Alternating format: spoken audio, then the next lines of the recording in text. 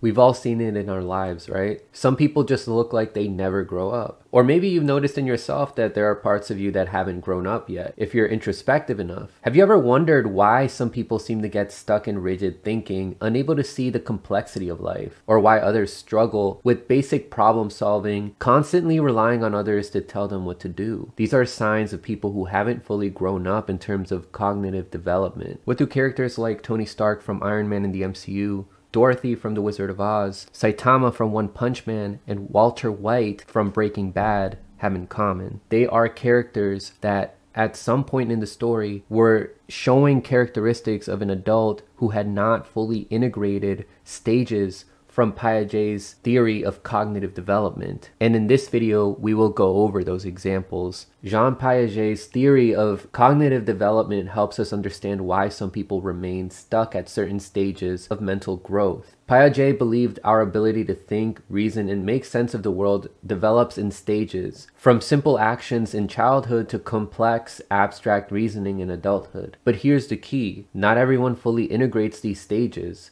and the consequences can be profound. These gaps in cognitive development can affect how we relate to others, how we solve problems, and even how we understand our place in the world. For example, think of a person who clings to rigid rules, like an employee who refuses to adapt to new work procedures despite the need for creativity during a major change, such as the shift to remote work. So think about a stubborn CEO that doesn't want his workers to work remotely, despite a situation like what happened in 2020 where work could have continued and even work efficiently while employees can work remotely. This inability to think flexibly can lead to frustration, missed opportunities, and conflict. Or consider someone who constantly overthinks every decision, like endlessly debating whether to take a job offer. Their fear of the unknown paralyzes them, preventing them from making a move and missing out on opportunities for growth. This lack of confidence in decision-making is a clear sign of cognitive development being stalled.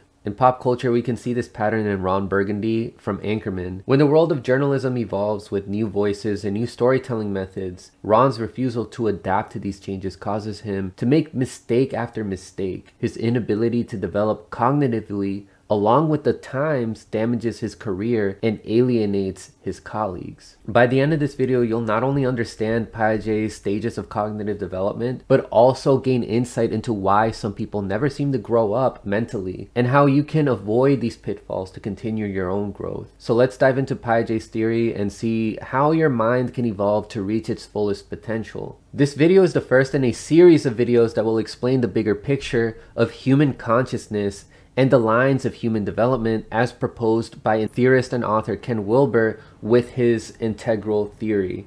Ken Wilber's integral theory provides a comprehensive framework for understanding the complexity of human growth. It integrates various lines of development, each one representing a distinct area of human evolution. These lines, from cognitive and moral growth and spirituality, shape how we experience and interact with the world. Wilber's approach emphasizes that these lines of development are interwoven and evolve simultaneously, influencing one another as we move through different stages of life. The first of these lines is the cognitive line, which focuses on how we think and process information. As we develop cognitively, we move from simple patterns of understanding to more complex abstract reasoning. The work of theorists like Piaget and Keegan shows how cognitive structures evolve through different stages, each one building on the last, leading to a more sophisticated way of thinking and problem solving. In this series, we'll dive deep into these lines of development, from cognitive and moral growth to emotional intelligence and spirituality, based on the insights of researchers like Piaget, Kohlberg, Maslow, and more. Each video will uncover how these areas of growth influence your personal evolution and what can happen if these stages are not fully developed or integrated. Some adults may still display behaviors of thinking patterns that suggest they're stuck in earlier stages of cognitive development. While Piaget's theory primarily focuses on childhood and adolescence, it can shed light on why certain individuals fail to fully integrate these stages as adults. Factors like trauma, environmental pressures, or simply not having the opportunity to develop these cognitive skills can leave people trapped in a way of thinking that doesn't keep up with their real-world needs. Again, in this video, we're diving into Piaget's cognitive development theory, explore what happens when these stages aren't fully integrated, and discuss how this can impact your life, whether it's relationships, career, or personal growth. I will also provide examples from pop culture to help drive home the message. Let's start with Piaget's first stage, the sensorimotor stage, which typically happens from birth to age 2.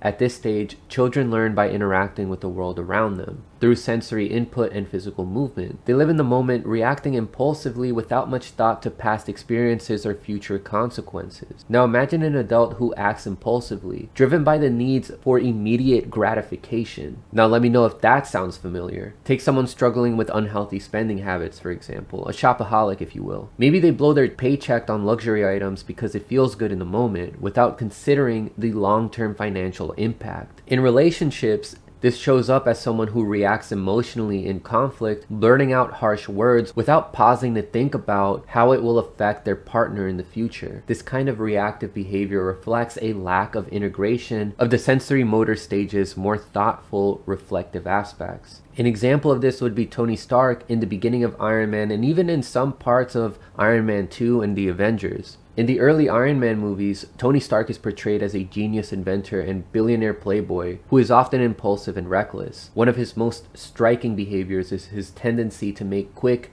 rash decisions without considering the long-term consequences. For example, in the first Iron Man movie, Tony Stark, before he was captured by terrorists, just sold his weapons out to people, not thinking about the consequences about how innocent people could get hurt by these weapons, especially if fallen under the wrong hands. So his initial focus was on immediate gratification, enriching himself further. After he gets captured, though his immediate response is to use his skills to build a powerful suit of armor to escape, which was based on survival and immediate action. This also then led him to reflect on how his weapons may be used by others or the global implications of his company's armament business. Throughout his journey, Tony grows by learning from the consequences of his impulsive behavior. After escaping captivity, he has an awakening moment when he sees firsthand the destruction his weapons have caused in the hands of others. He begins to reflect on his past actions and how his creations were used for harm rather than the good he intended. The moment marks the beginning of his shift from impulsivity to a more thoughtful, reflective approach to life. In the sequels, Iron Man 2 and the Avengers, we see Tony confronting the reality of his choices, seeking to fix the mistakes he made, and working to protect others rather than acting out of self-interest or ego. He starts thinking about the broader implications of his inventions, not just for himself, but for the entire world. This shift from reactive, impulsive behavior to proactive, reflective thinking is an example of his growth beyond the sensorimotor stage of cognitive development. His arc highlights how even highly capable adults can struggle with impulsivity,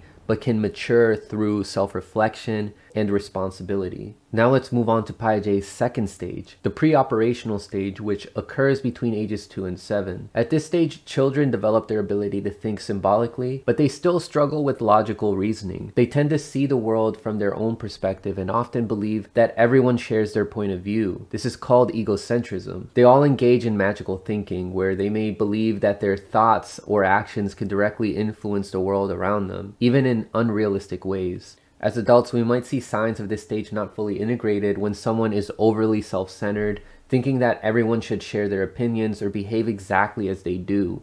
For example, imagine a coworker who assumes that everyone should work the way that they do, dismissing any alternative approaches without trying to understand why others might do things differently. Or think of somebody who believes that everybody should share the same political opinion as them. They may think that their perspective is the only valid one, showing a lack of empathy for others. In pop culture, a great example of egocentrism and magical thinking can be seen in The Wizard of Oz. Dorothy, the young protagonist, starts out with a very limited view of the world. She believes that everyone in her life should see things the same way that she does, and that everything should be about her. When she lands in the land of Oz, she expects everything to bend to her desires, even though she doesn't fully understand the complexity of the world around her. Over time, through her adventures, Dorothy learns that the world is much bigger than her own experiences, and she begins to see things from the perspective of others. This shift marks her movement away from egocentric thinking toward a more empathetic and logical way of understanding the world. For adults like Tony Stark in the earlier example, the transition from the pre-operational stage involves involves learning to move beyond egocentrism and magical thinking by developing empathy and a more complex understanding of reality. Next, we move to Piaget's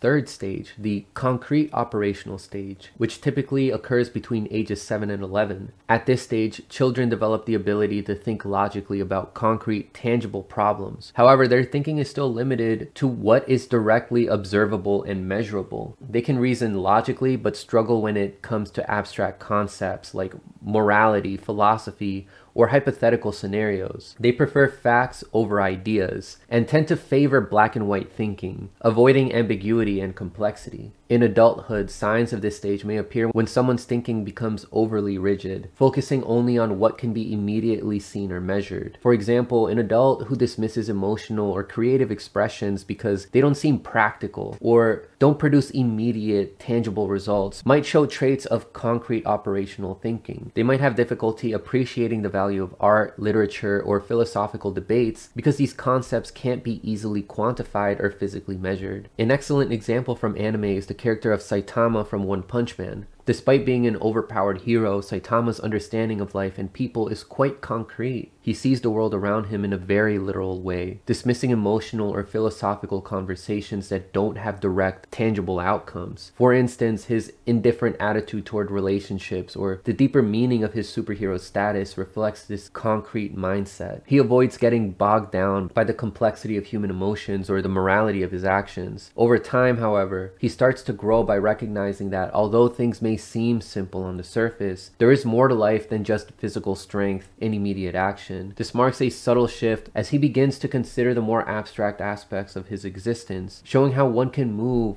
beyond the concrete operational mindset to embrace complexity. For adults, moving beyond the concrete operational stage means learning to embrace ambiguity and complexity, understanding that not everything in life can be neatly categorized or measured, especially when it comes to emotions, morality, and human experiences. These things require nuance. Now let's talk about the formal operational stage, which usually begins around age 12 and continues into adulthood. This stage is all about the ability to think abstractly, consider hypothetical situations, and engage in more complex strategic thinking. While this stage allows for growth, not everyone fully develops the ability to think in these ways, and that can lead to challenges later in life. An adult who struggles with abstract thinking may have a difficult time envisioning different career paths. For example, imagine someone who's been stuck in the same job for years, unable to see beyond their current situation. They might be unhappy in their role, but can't imagine what other opportunities could exist for them. Nor can they plan for a future that's different from the present. They may avoid long-term goals, reacting to circumstances instead of thinking strategically about how they can shape their future. This tendency to struggle with imagining alternative futures is a sign of an underdeveloped formal operational mindset. Consider the character of Walter White from Breaking Bad. Early on in the series, Walter is a high school chemistry teacher turned methamphetamine producer. While his intelligence is undeniable, his thinking often falls short of strategic long-term planning required for his actions to succeed without disastrous consequences. Sure, in the beginning, he was stuck in his life as a high school teacher and car wash employee. But then when he moves past that, when he becomes a methamphetamine producer, he's initially caught up in reactive decisions, working with his partner Jesse and expanding his drug business without fully considering the larger implications, both on his family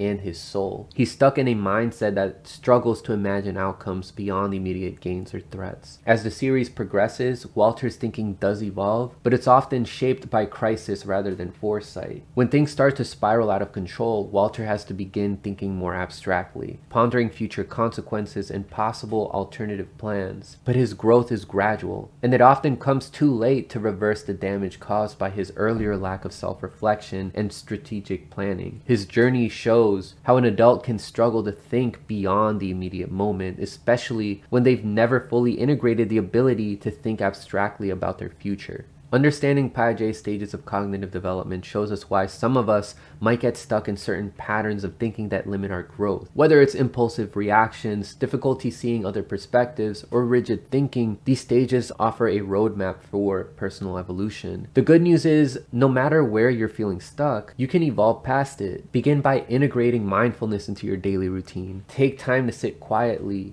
meditate, and observe your thoughts without judgment. Journaling is another powerful tool that can help you reflect on your experiences and deepen your self-awareness. By embracing practices like this, you can challenge old assumptions, cultivate empathy, and become more open to complexity. Start to envision long-term possibilities, not just immediate outcomes, and allow yourself to see the bigger picture. Growth is about more than intelligence. It's about expanding your awareness, being present in the moment, and cultivating a deeper understanding of yourself and the world around you, which is part of your extended self. So make room for these practices in your life and watch as you break free from old patterns and step into a more conscious, intentional way of living. And on this channel, we cover various topics on ways that you can help elevate your own consciousness, moving past these barriers that are limiting your growth in life. So make sure you subscribe to watch the next video in the series of lines of development, and check out this video here to learn more about topics related to psychology, spirituality, and how the world affects you. Thanks for watching.